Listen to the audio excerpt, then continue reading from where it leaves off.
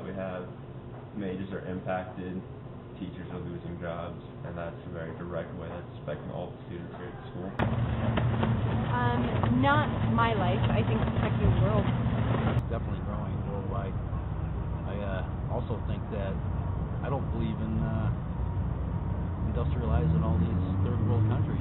I'd rather keep them just sustained the way they are. Just too many resources being sucked up. No. Not currently, no. I don't think directly, but I think in some ways, yeah. Okay. Human population? No, I'm not feeling too squeezed right yet. I'm all right.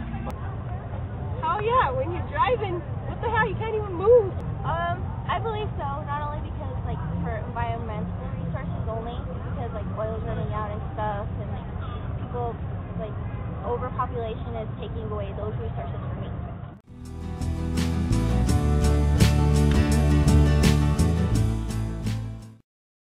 Yeah, I think that 3 years from now, they're not going to have as good of teachers because the ones that are coming in had a lack of, quality education. Good teachers are losing jobs, so I think it definitely has an effect on future generations. Not as much in our country, but again, in other countries, I think it affects people every day. Yes, if we can get around that one limiting resource. That's the main one we have to worry about is water resources.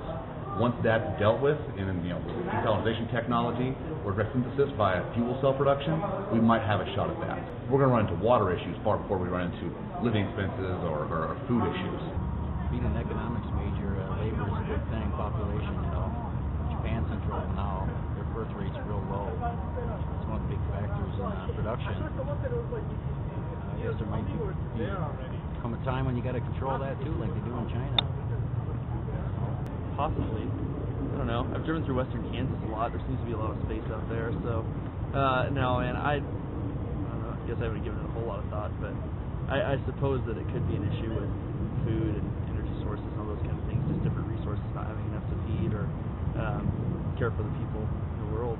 So, possibly, I guess. I think that's been an issue forever. I don't really think overpopulation, we always take care of it. Things are happening, but I don't think it's going to play that big of a role in the end. It's going to get taken care of, you know what I'm saying? So just go with it. Yes, I think we are, like any other animal species, we're doing some detriment to our planet in certain areas of our globe. So I guess to a certain extent, yeah, we are going to eat up our resources and be in a really bad way. I think it will, just in terms of scarcity of resources, which cause conflict around the world.